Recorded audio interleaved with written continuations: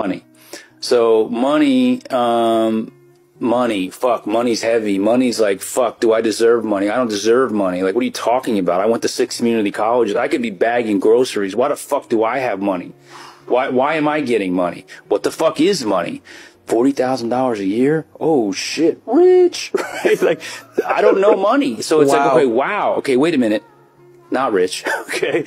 And then like, so you go up this ladder, always uncomfortable with it, always feel like it's going to get taken away.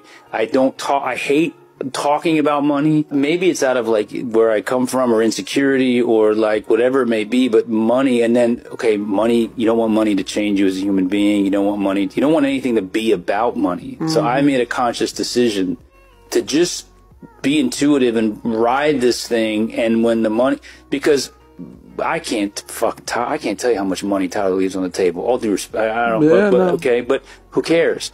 Because it's all the journey. And when you get to play in this world, when you do what it's like the cliche shit, when you do what you love, it kind of takes care of itself. But if you're just focused on money, man, if you're focused on money, the goalposts will always change. Fuck, if I just get that much, bro, I'm good.